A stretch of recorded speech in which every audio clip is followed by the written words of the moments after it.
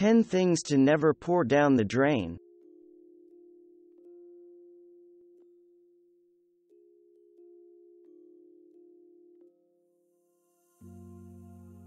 Coffee grounds like to stick together and form a lump in plumbing pipes that just won't budge easily.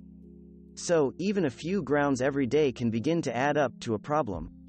Luckily, coffee grounds have uses around the house and are a great addition to garden compost piles. They add nitrogen that helps break down plant material and boost the performance of the soil.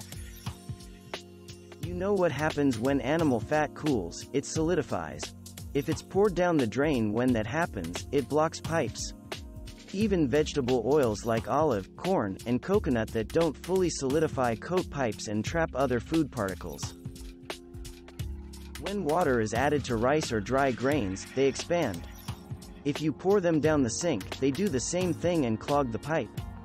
Add the grains to the compost pile or dispose of them in a garbage bin. Eggshells take a very long time to dissolve in water. And, even if they are ground up in a garbage disposal, the membranes can cause clogs to form.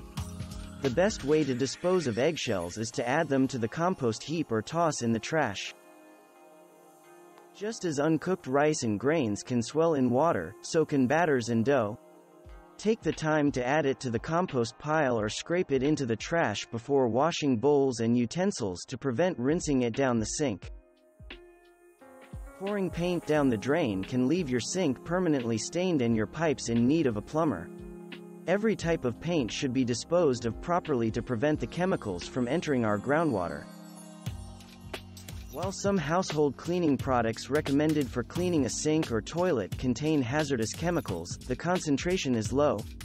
Most hazardous products like paint thinners, lacquers, or dry cleaning solvents should never be poured down a sink. The same applies to garden pesticides. Many brands of personal hygiene wipes claim to be flushable, but none of them are actually that good for your plumbing system. Attempting to flush too many wipes forms a ball that will clog the toilet and never dissolve. The same is true for condoms and feminine hygiene products. Keep a small lined trash can beside the toilet for their disposal. Even kitty litter box brands that promise to be flushable are better placed in a lined trash can or composted properly. Small amounts of litter add up and can form clogs, especially in the tanks of septic systems. If you dump a bottle of pills down the sink or in the toilet, while it's possible they will form a clog, they usually dissolve. The real problem is that those chemicals are entering the water system, affecting living organisms and our food supply. Thanks for watching.